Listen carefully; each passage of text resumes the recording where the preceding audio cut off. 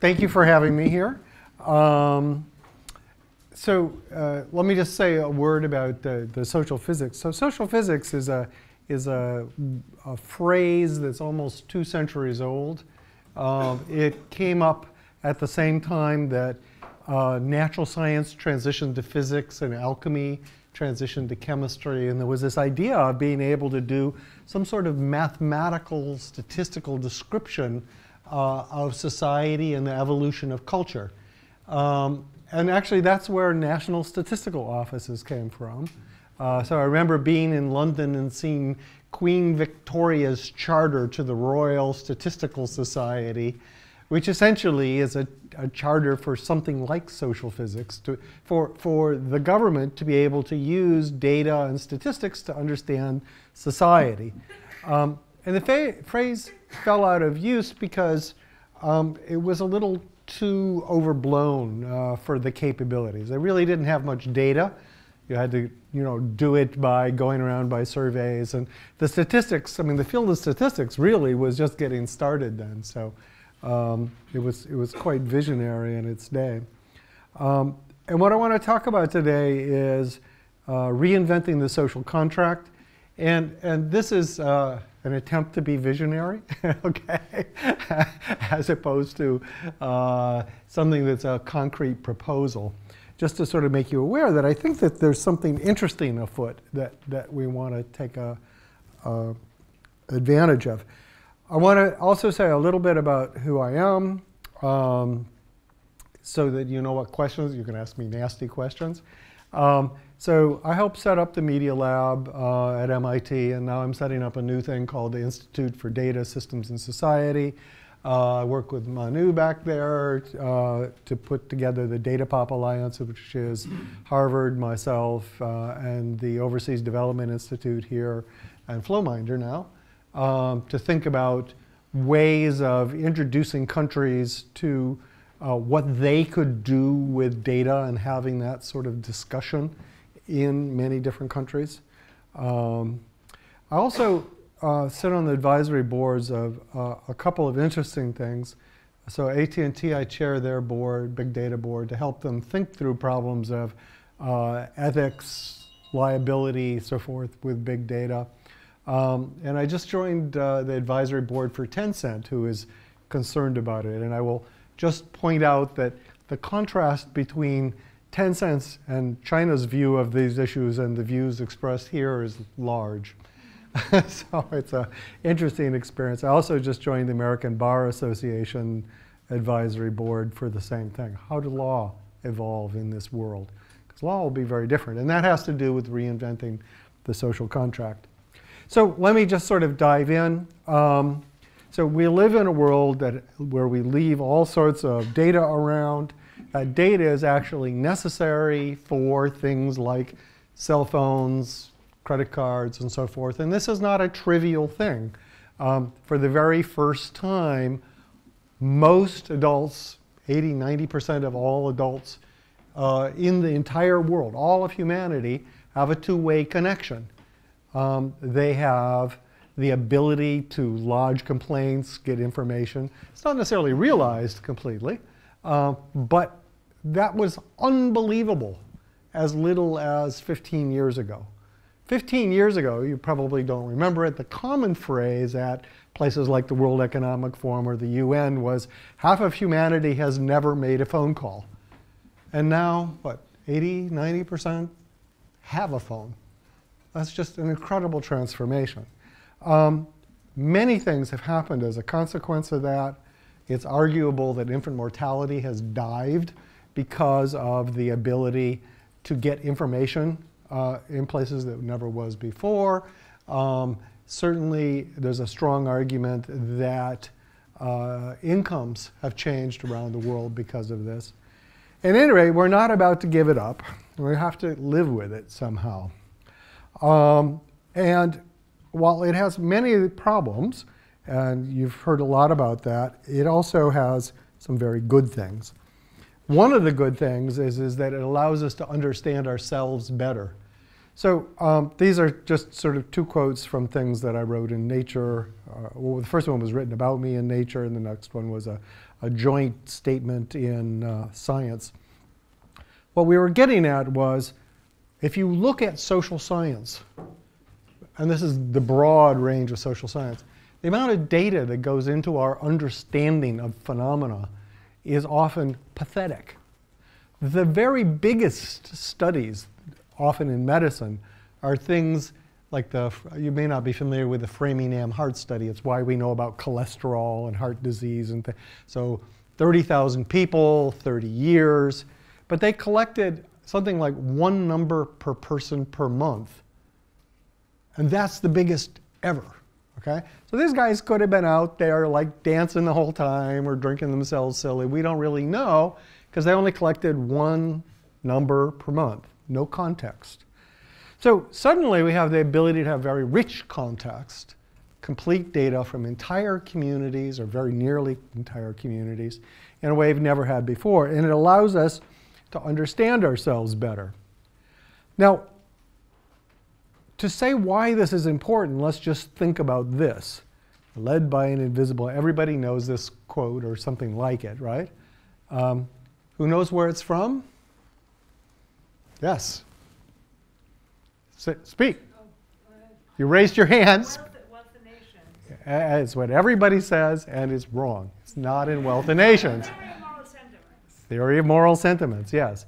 In fact, that model sort of codified that way didn't really become popular until the late 1800s when the economists and statisticians realized they couldn't hold the mathematics of what Adam Smith was really saying, and I'll come to that in a minute. And they decided that they had to decide that people were independent, which means they don't talk to each other, and rational, which means they can calculate all of the complexities of the future in making decisions. And this model actually is enormously influential.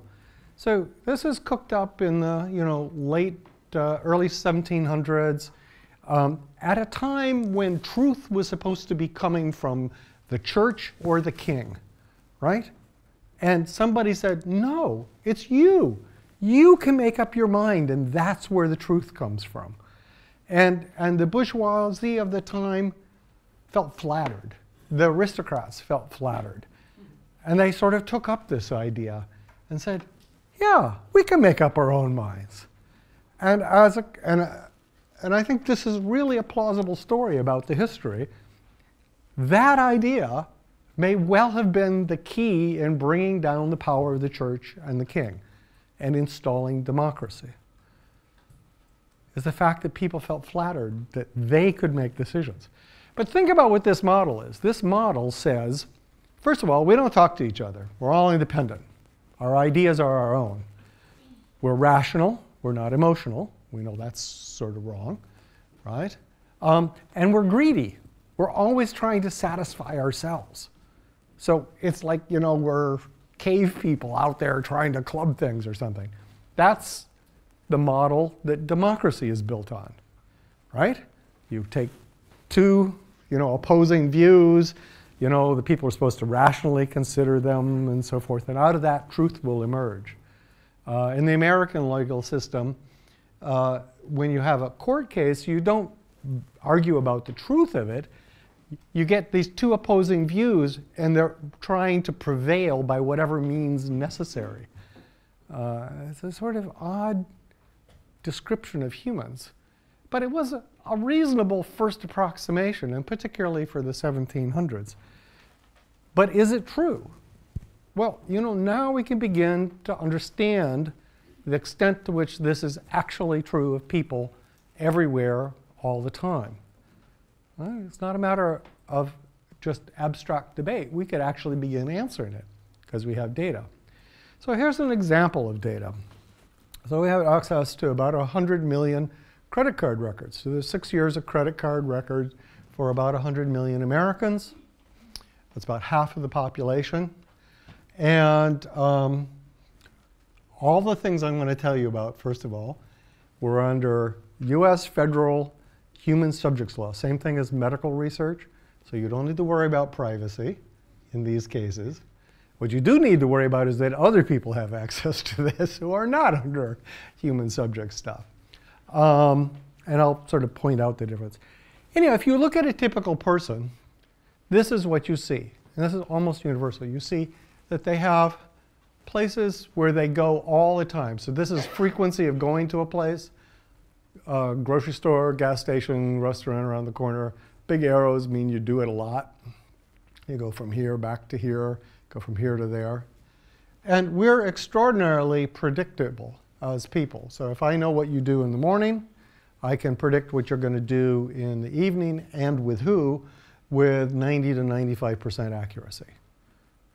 So we like to think of ourselves as sort of, choosing things, but actually we're constrained by our environment a great deal, and by culture. But what all people do is occasionally they break loose and they explore the environment. They go to places that they've never gone to before and never will again. And that behavior is unpredictable by anything anyone's ever been able to come up with. Okay? It's highly entropic behavior. And what's interesting about this is very much like you see in almost every animal species. It's called foraging behavior. So you watch the rabbit get up and get some berries in the morning. They go to the same bush day after day, same time. And then every once in a while that rabbit will do something weird, which is they'll go sort of explore in other places. And of course, what they're doing from an evolutionary fitness point of view is knowing about the territory so that if that bush goes away, they have some options. Okay? They're sort of like building up a map just in case. Okay? Discovering things. And that's what people do too. And it's interesting because it's not obviously economic behavior. So for instance, if you take poor people in the bottom 20 percentile, when they explore, they also find things where they change their habits. So exploration is tightly tied to habits for them. They're optimizing their life. But if you take rich people, this is the top 20%, you find that they explore without changing what they do. They explore for the heck of it. They're just finding stuff to do, right? So it's not obviously economic behavior at all. And in fact, what's interesting is, well, so there's a number of things there. One is that you can tell somebody's income by looking at how much exploration and turnover they do. So I can watch you and see how much random stuff you do, and that tells me about your income. Okay?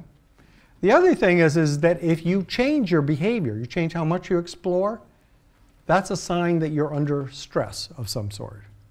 And in fact, we took a large European city where we had credit card data for all the people. And what we found is when people changed the ratio of their exploration, it was a good signal that they were going to get in economic trouble in the next couple months. Now, you can use that in a variety of ways. First of all, you shouldn't generally have access to that data. But you could have a benevolent bank or a credit union or something that would watch your behavior for this. And if it sees a big change, would go out and sort of give you a phone call and say, is everything okay?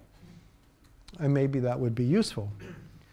It turns out that it's not just this sort of behavior, this financial behavior, it's all sorts of stuff where humans exhibit this exploratory, foraging behavior. So if you look at where people call, so what we did is we took an entire community and we asked them if they wanted to participate in an experiment. We gave them phones, and what we did is monitored their behavior, right, over time. All anonymized, all under IRB. Don't give me a hard time about it. Okay. But what we found is when people were getting sick, so they're coming down with the flu, they'd eaten something bad, they were getting depressed, they changed their behavior.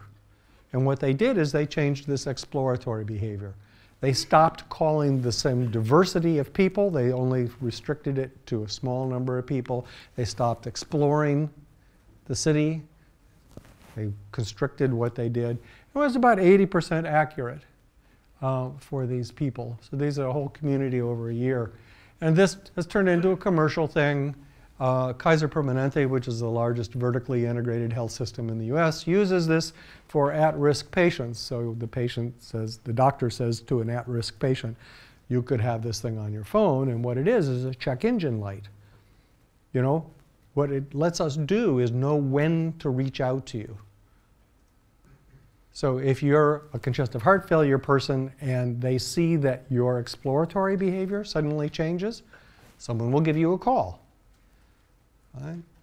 And it's pretty good at identifying when something bad happens. It doesn't always happen, right? It could be, oh, I'm writing the great American novel or something. But more often than not, quite a bit more often than not, is when something's going wrong.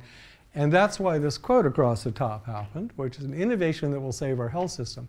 Because if you can find people before they're seriously ill, it's cheaper to fix them and you can fix them better. If you wait till they get really, really sick, then it's very expensive and very hard to fix.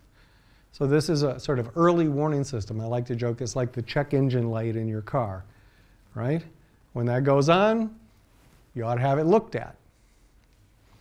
So these things are not rational individuals, I don't think. They're doing this sort of non-economic thing that's based on curiosity, on building social structure. It doesn't really look like that model of the early 1700s to me.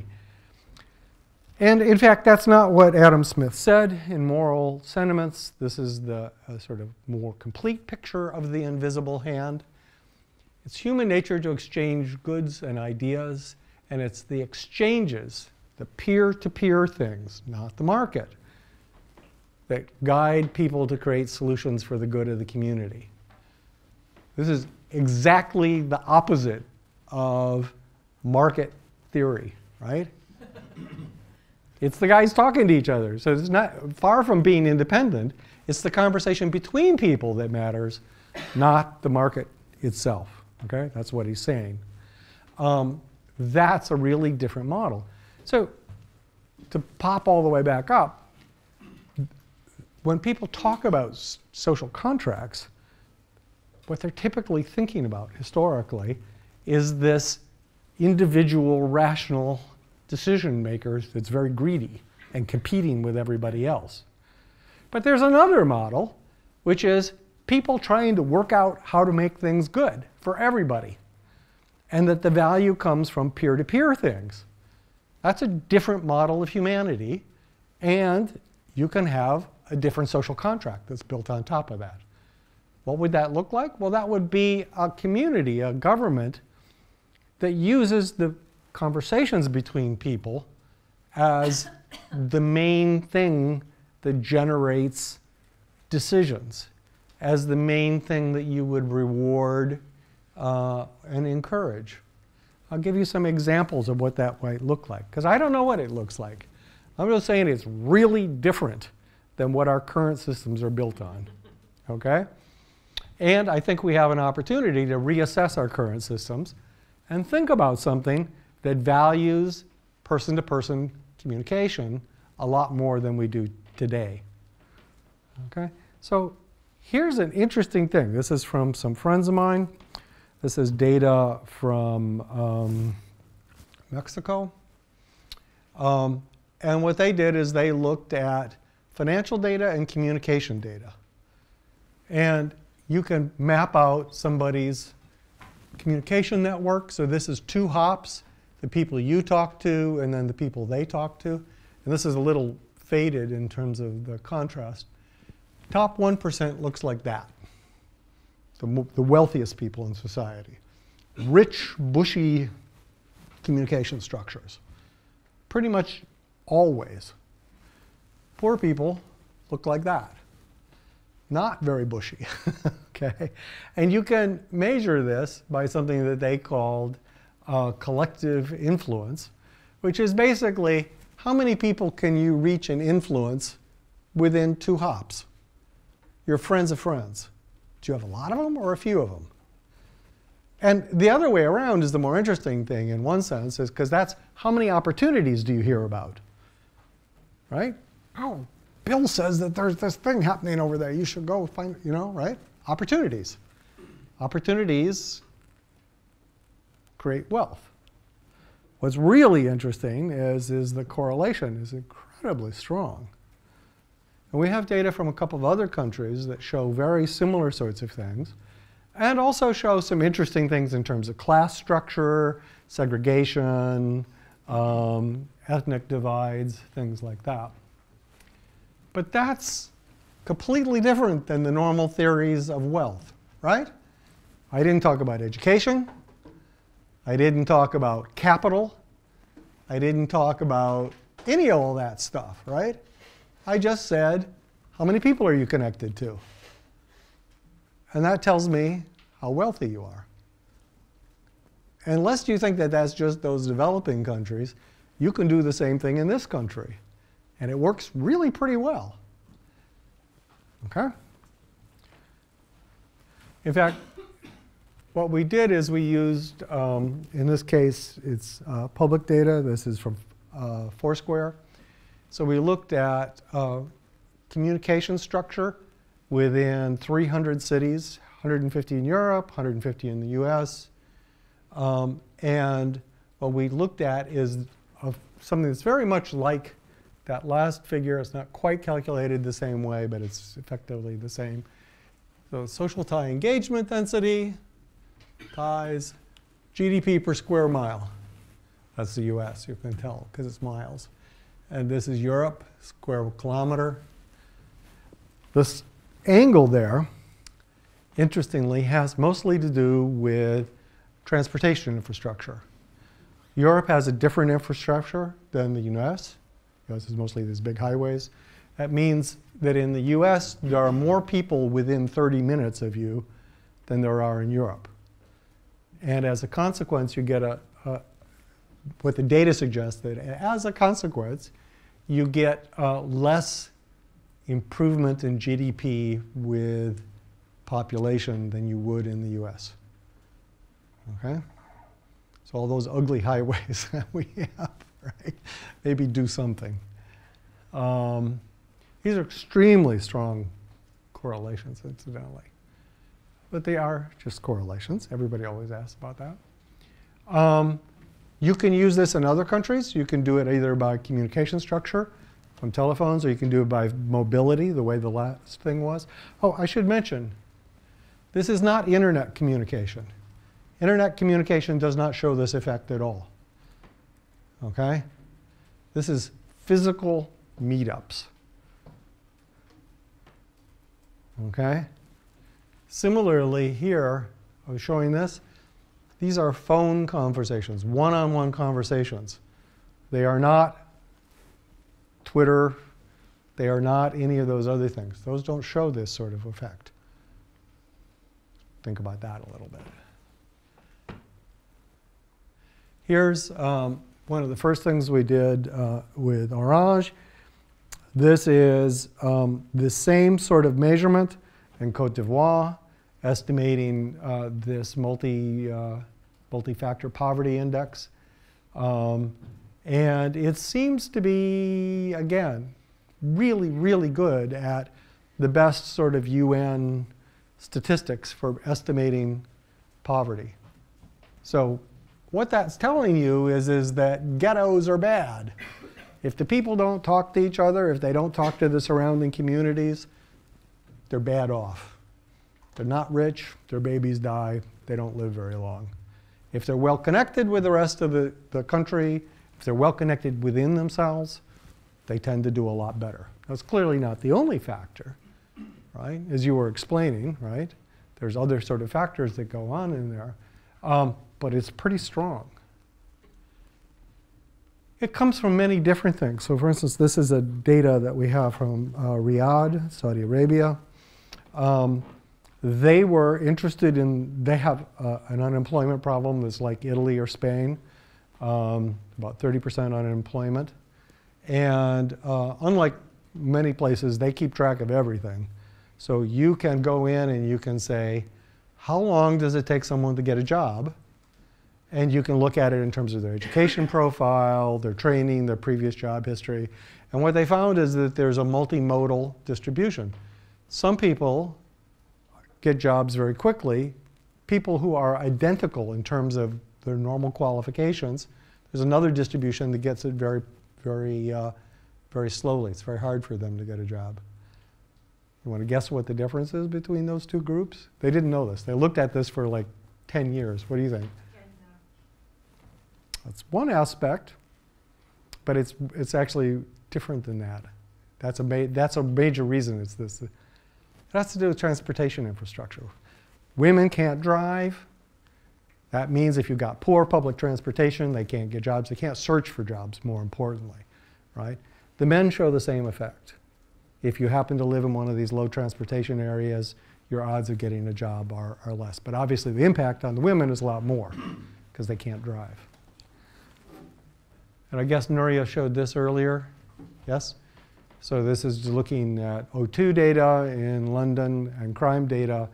And the way I like to describe this is that when you have a city square and the mixing between different populations changes suddenly, then you know some sort of stress has happened, and often that stress is crime. So this is just like the stuff I showed you with individuals. When their habits change suddenly, when their exploration diminishes suddenly, something's wrong. And quite often it's disease or stress of some sort. So this is a really different theory of society, right? This is not based on skills, capital, things like that. This is based on people finding opportunities, collaborating with each other, being able to take advantage of things by finding it. I'm not saying this is the whole thing, right? I'm just saying that this is not the stuff. When you go to Davos and you listen to all these great and powerful people being advised by all their advisors, they don't talk about this stuff, right? They talk about market forces. They talk about capital accumulation. Well, maybe actually human communication is as or more important, and that the infrastructure to promote mixing between populations is as important as capital accumulation. Wouldn't it be interesting to sort of think about what sort of society you'd end up with if you were there? I think we're at an interesting inflection point in that regard. So hold that thought for a second. So a couple of years ago now, I got asked to be part of this group for the UN Secretary General that was helping to put together the Sustainable Development Goals, which are the 15-year goals for the UN. The Secretary General called this the UN data revolution. And his idea, the idea of all those people, his little coterie of people, was the following, is the observation that with the Millennium Development Goals, 2000 to 2015, the ones that were successful were the ones that they could measure easily and measured regularly. And the ones that weren't successful were the ones that they couldn't measure.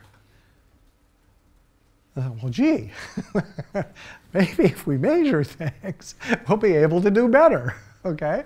And work like I just showed you informed a rather bold statement that said, we're going to measure this stuff this time around.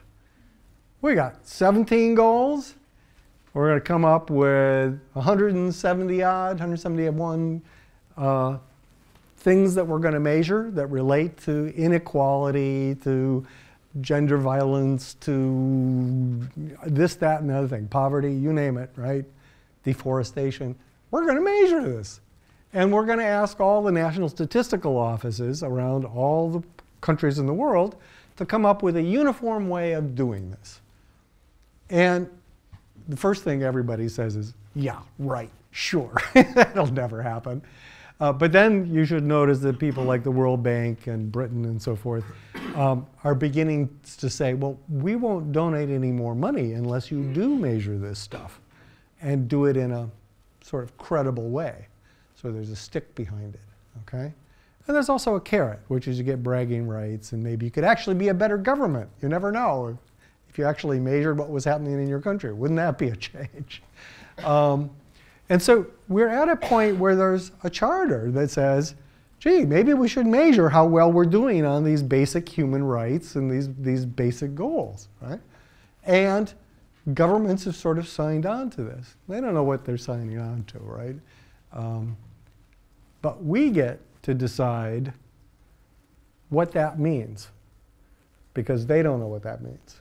They look to us to decide, what does this measurement of these development goals mean? How are we going to do this? And if we can come up with good answers for this, people like the World Bank and other funders will sort of push them to do it. Now that's, to me, a revolution in transparency and accountability. And there are problems with it. I'm not going to say there aren't, right? Obviously there are problems. But I have never seen anything that looked like a worldwide commitment to transparency and accountability before. So that's sort of cool. Now, so we got this thing where our social contract that our societies work on is based on bad 17th century science. Maybe we have the chance of doing a better job. And we have a commitment from all these countries to start measuring stuff. Maybe we could put the two together. If you put the two together, you get something that I think is plausibly a new social contract. Right? We're going to measure stuff, and we're going to use that. And the way we interpret those measurements is through this new understanding of people, right? This more advanced social understanding of people. And maybe we can do a better job than we've been doing. So lots of experiments for this happening. Well, this is a cool thing we're doing in Andorra. We have maps of Andorra. You can see the people mixing things like that. And you stand around and you can look at it and have the thing that's cool here, right, is that there's different stakeholders from the community discussing data together right in front of them. It's actually 3D. This one's actually, you can sort of see the mountains and see the people. And yeah, it's got problems. All visualizations have problems. But it's amazing what happens when you get contentious people who hate each other, right, who have different views of the world, around a display like this where they can see the data in lots of different ways and talk about it and point to things. They begin to listen to each other a little better. They begin to have a better discussion. That doesn't mean it's like completely, it's not like God came down and gave truth to these people. No. But it actually standing around, right, pointing at things, looking at things together is an amazingly effective thing. And so people are beginning to do it. They're beginning to do it here too. I have some friends at Imperial that are looking at subway lines that are being proposed in London and asking, how will these subway lines change opportunities for people? Not, the normal sort of ways you look at it, but looking at, will people from this community be able to talk to people from that community? Will people from a poor community be able to have access to other opportunities? That was a pretty nice way to talk about things. It's different than talking about capital. It's different than talking about education. Not that those other things aren't important, but it's a different way of thinking about things. So I found this picture recently. You guys probably recognize it. So all of this gets to the sort of obvious, elephant in the room, which is if there's all this data floating around, doesn't it turn us into serfs or slaves? And I would say to you, you already are. You look at your digital identity and ask the question, who owns your digital identity? It ain't you. Right? You don't even know what people know about you. So how can you reclaim it? Well, that, of course, is a key part of this endeavor, is that people have to get involved in this in a knowledgeable way. So many years ago, this is back in 2008, I started a discussion at Davos with people like the Justice Commissioner of the EU and the head of the Federal Trade Commission in the US and the heads of many big companies about what I call the New Deal on data, which is the idea that people should have rights of ownership in their data. It's different than actually owning the data. It's actually old English common law. It means that you ought to be able to know what's happening to data about you, and you ought to have the ability to guide it in some way and help it be disposed the way that's to your advantage. And, you know, in some small way, this was resulted in the European Data Protection Acts that we now have. And it was just a first step. So the things that we've been working on are trying to get a win-win-win solution for this sort of new ecology of data that we need to be able to have in order to support the new transparency and accountability and this sort of new social contract. And there's obviously the challenge with individuals. Most of this data is commercial data. And what that means is they have to be part of the solution too. I mean, the government can go in and say, oh, you have to give us your data. I think a tax on data is fine, right? But you have to incent them to actually do it. They have to get something out of it too. And then societal stuff. So some of the things, like I showed the poverty map in Côte d'Ivoire, that's sort of interesting, but you can also see ethnic divisions in the same map. Now you remember, they had a civil war not recently along ethnic boundaries. So having a nice map of where those bad guys live is a little controversial. So there are ethical things that are at the societal scale, for sure. And the thought is to change the paradigm, find a new way of thinking about this.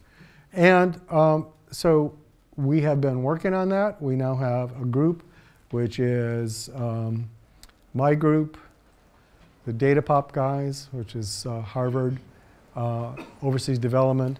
Orange is a leader in this because they've been putting a lot of energy into it. It's being funded by the French version of the basic research thing, World Bank Forum, Paris 21. And the idea here is to, instead of sharing data, to be able to share questions and answers. So instead of you giving me your data, I'll ask you a question and you'll give me an answer that's a certified answer, if you want to. Okay? And it's not a perfect solution, but it changes the equation a lot because it minimizes the data and it puts control in other places. When you share data, then you get these places where all the data is and nobody knows it's there and they can do whatever they want with it and you don't know. So this makes the transfer and use of data much more visible. A way to think about it is that if I want to know how many people are in a city square, I'll send a pre-certified algorithm to my local telco. The telco will evaluate that on their data in this little sandbox in a certified way. You know, it's certified in the sense that the software is certified. Obviously, there are things they could do that would, you know, take some technical effort, but they could screw it up. And then the answer comes back. You know, there are 47 people there right now, something like that. Okay, so that's the sort of mental model. It's trying to do things like make maps of things that people have looked at and said, yeah, that's safe. So the sort of genius of this open algorithms is now the questions that you can ask have been looked at by the public. They've been looked at by technical experts. Otherwise, they're not on the list of certified things that you can ask. Okay? And the data doesn't move. These are questions that get answered. Okay? So what it's doing is it's building in a public discussion about what sort of data analyses can happen. And part of it is, it says blockchain up there. Does everybody know blockchain? No. Blockchain is this, got popularized as a name. It's a thing under Bitcoin. It's a distributed ledger. There's lots of these, not just the Bitcoin one, okay? Lots of ways of doing it. The cool thing is you can have a group of people, 3 of which are criminals who are trying to screw you, and it still works. You need to have a majority of people who are trying to do you in, and they have to be trying to do you in the same way. They have to be conspiring with each other before it fails to work. So it's a distributed consensus mechanism, okay? And it's cryptographically provable that, you know, it maintains this sort of thing. So what you can do is you can say, okay, the blockchain there has certain algorithms that have been publicly discussed and people decided it was okay. You send a message to that. We certify that you're okay. We check that out with some identity mechanism. That goes to your local telco. Then they send back an answer, which is recorded on the blockchain. So we know for all people to see that you asked this question of them, got this answer. Okay? So it's making the analysis of the data public, incorruptible in the sense that it's very hard to fake or hide what's going on. So it's auditable. And then the questions are things like, well, okay, can you do this with lots of types of data? And yes, you can do this with banking data and telco data and stuff, and there are plans to do this.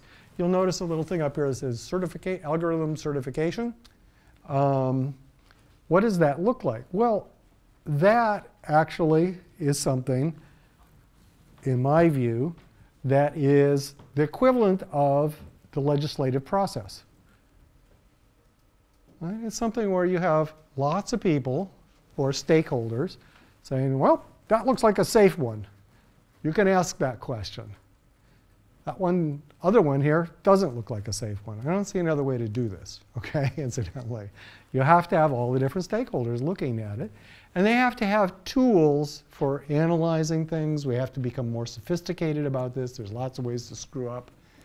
What we've done to develop the initial set of things is we've run these series of things, or helped run them, in Côte d'Ivoire, in London, in Senegal, in northern Italy, where we've developed a toolkit. And this is thesis work of Yves de Montjoy, who's going to be here at Imperial and part of the Turing Institute.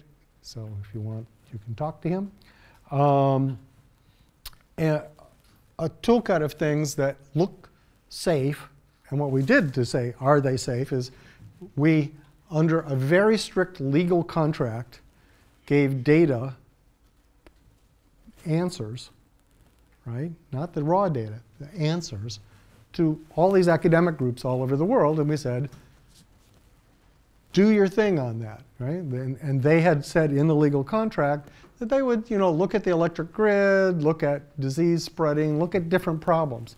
So all these groups tried to do it. And one of the things many of the groups said they would do is they'd look at various things that are dangers, like re-identification,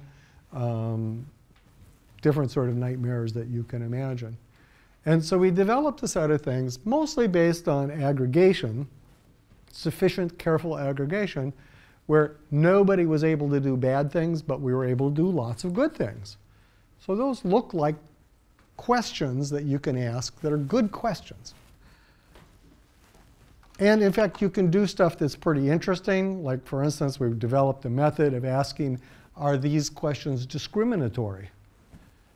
There's a nice little mathematical thing that takes the answers that you get, projects them on sensitive variables like gender, race, etc., and asks, are these answers biased in any way relative to these variables? It's not perfect, but it ain't bad.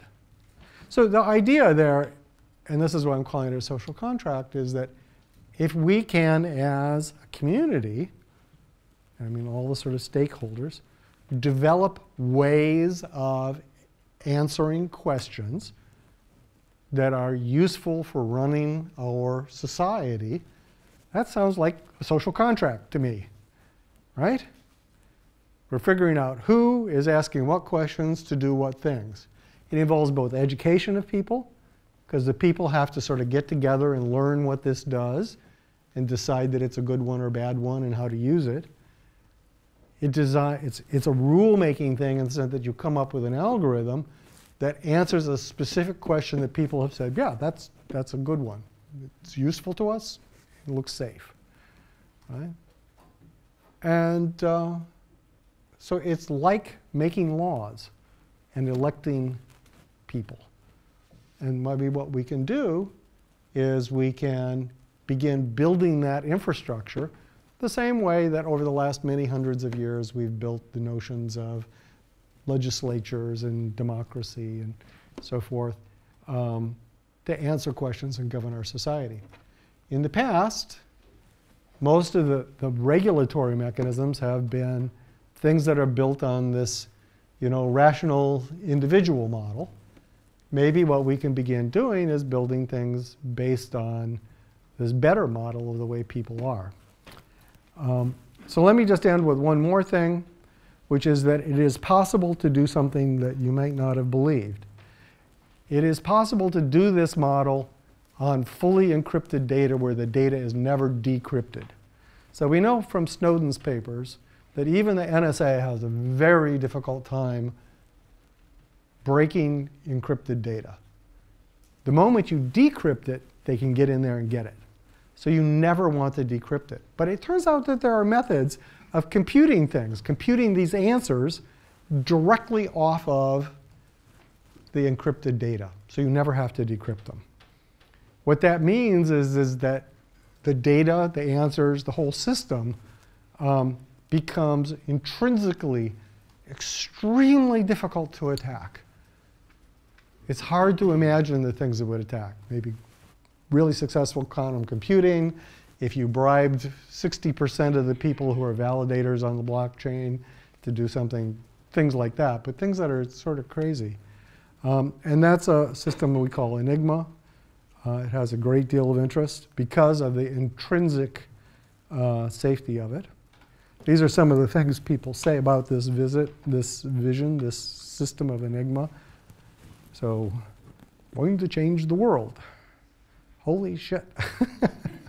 Implications for healthcare are enormous. That's the technical head of the Human Health and Services in the US. And Laurie Lessig, who's he did Creative Commons, who's a famous lawyer at Harvard, says basically this makes it possible to use and maintain it without holding it. Does that sound like anything to anybody? That's the one that's really revolutionary. Because what that means is that I can compute things, say, against lots of banks' private databases to see if in aggregate they're doing things that are dangerous without them sharing their data legally. You can do it across jurisdictions.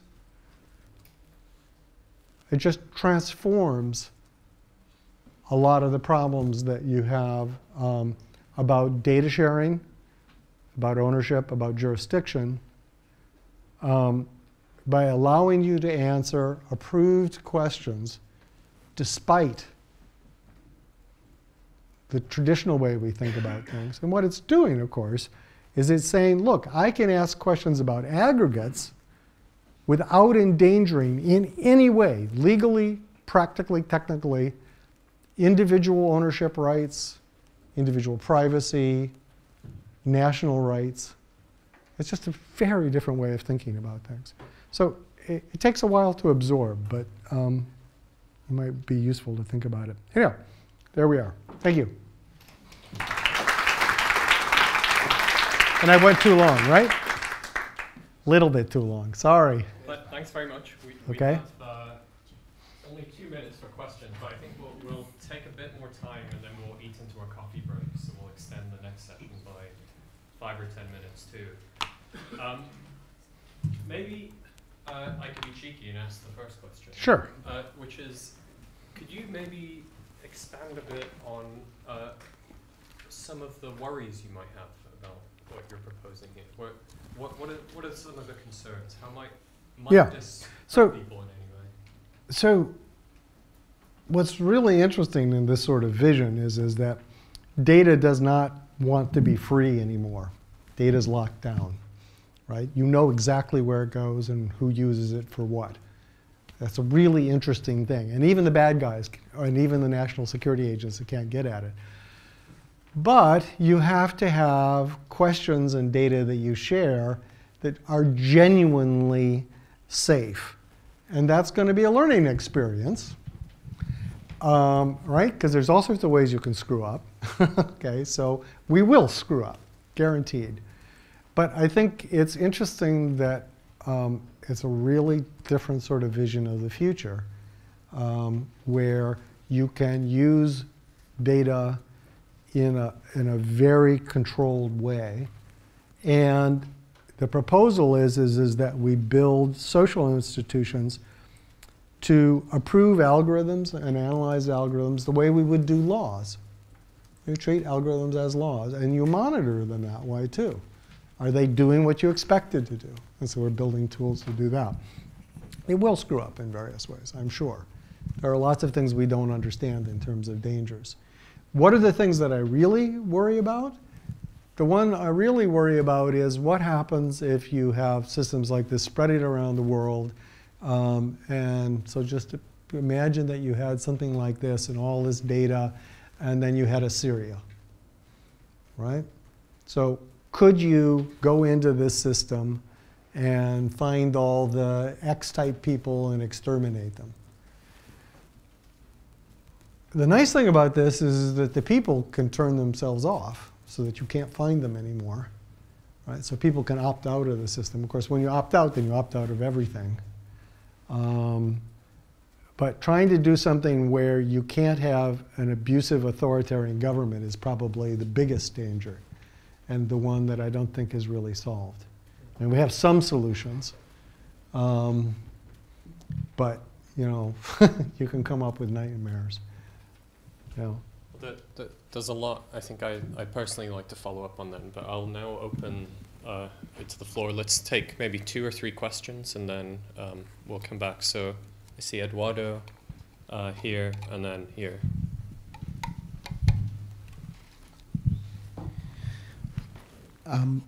Thank you for your talk, Professor Pentland. If you had more people plugged into providing data, you feel that this would, in fact, continue to be consistent with the goals that you explain, I assume? Yeah, it's intended to be scalable. Some things get really difficult as you get lots more different types of data.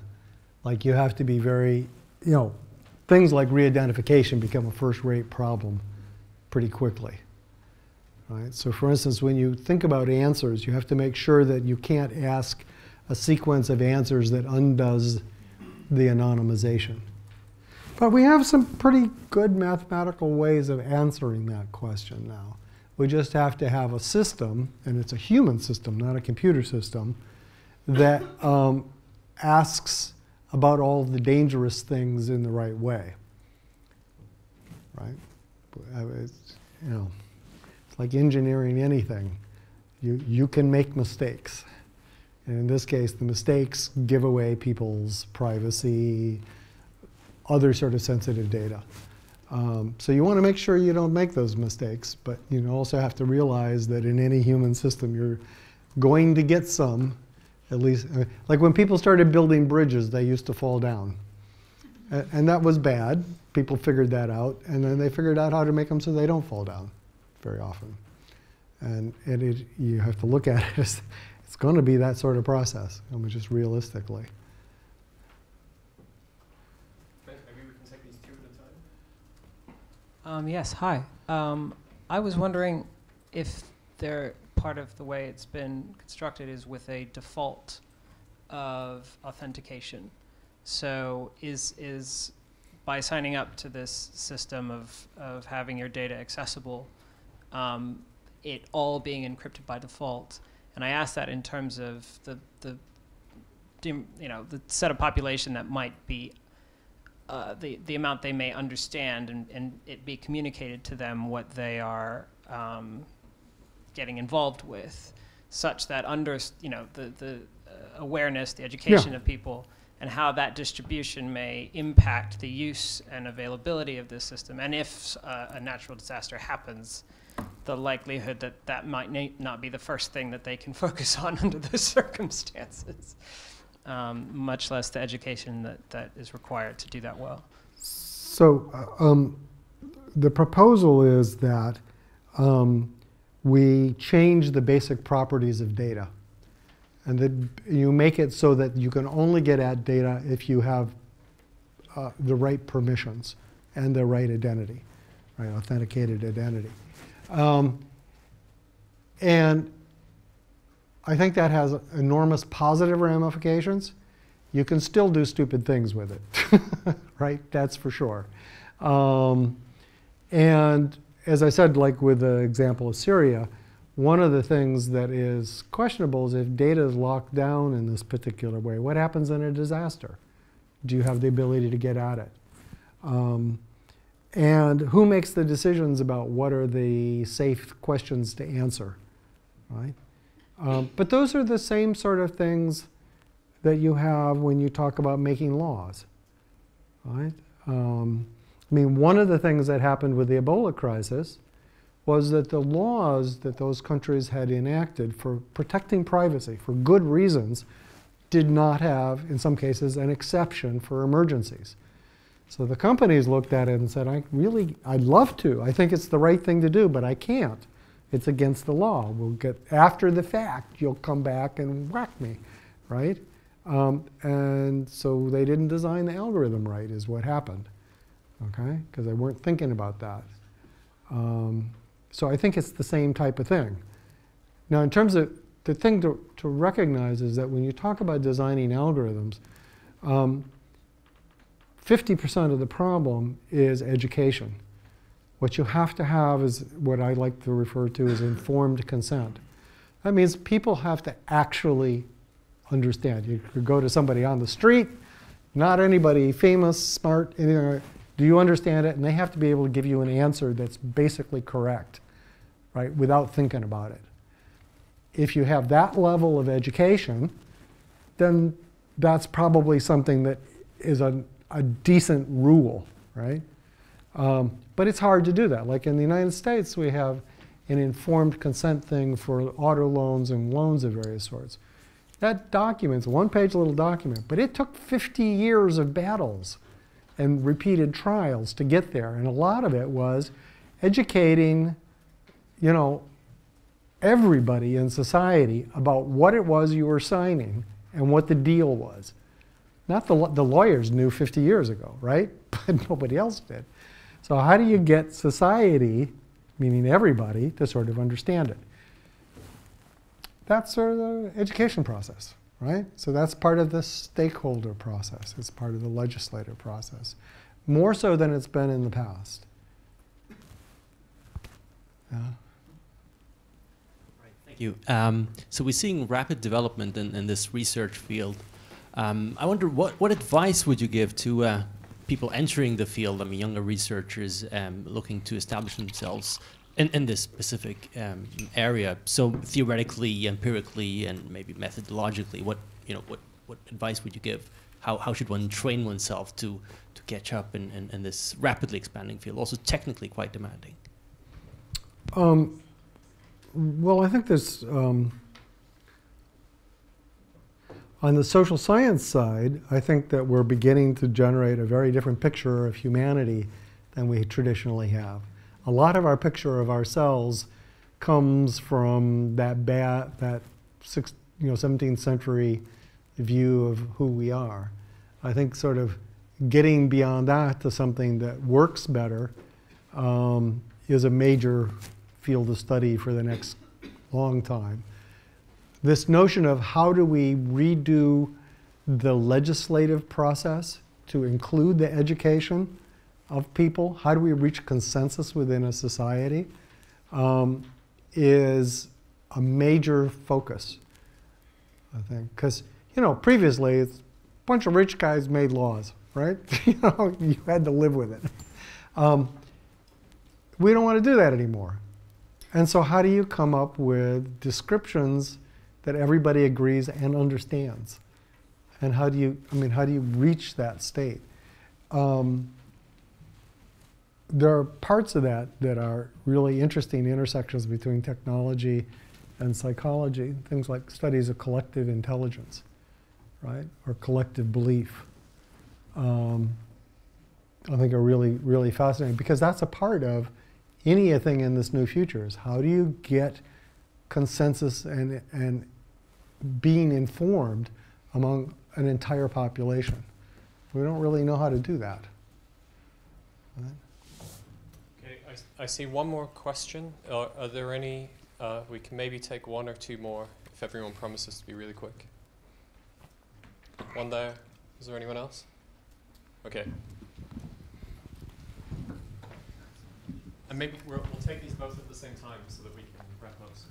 This is a really simple, easy one. I agree with you about the problem with rich guys making laws.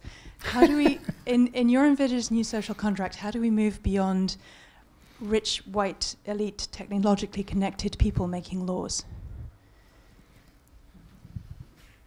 My question's quite different then. So I'm based in a medical science campus here, so we got to study a bit like the Framingham study, except there's 500,000 people who are obviously following up for a long time. And obviously these mobile signals are very interesting. I'd just like to get, I guess, some of your war stories then of trying to, I guess, link data at the individual level, because aggregate is no good for us. Yeah, so just to do it in reverse. So, you know, human subject law, medical law is actually not so bad there. The problem, of course, is informed consent, really having people understand it. So I'm not, you know, there are methods of doing individual level data. Like we just launched a study of longitudinal study of 10,000 people in New York, where we're looking at their biological everything plus their behavior to sort of look at the relationship between behavior and you know, your biome and things like that. And at least so far, it looks like people understand what they're happening and they're willing to buy into it and do it. And I think it'll be a transformative study. In terms of actually how do you get it to be more of a distributed process? Short answer, I don't know. Longer answer is I'm a big believer in trying things. I think you can find communities that are willing to volunteer to try out a new way of living, and you know, with their eyes open, like it's like the medical study, right? And see how it feels. And some of those will work, and some of them won't work. You have to be careful you don't kill everybody. Or hurt the children or something like that. But I think that these things are complicated enough that we can't sit in our offices and understand them.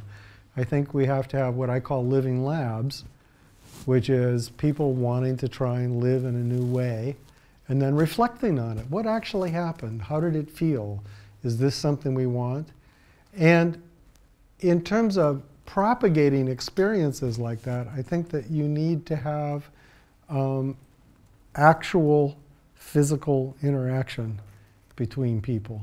You have to get together and talk about it. You can't just post it on the web somewhere. So I think one of the big problems that we're seeing in our societies today is we've become very segregated physically, mostly by wealth. You see these, you know, banlieues and favelas and things like that. The rich people and the poor people don't talk anymore. Of course they have different views of the world, right? They don't, one group doesn't experience the life of the other one. How can they come to any sort of consent? So I'm a big believer in physical mixing of things. But remember the short answer that I don't know, right? Okay, well, thanks again. Sure.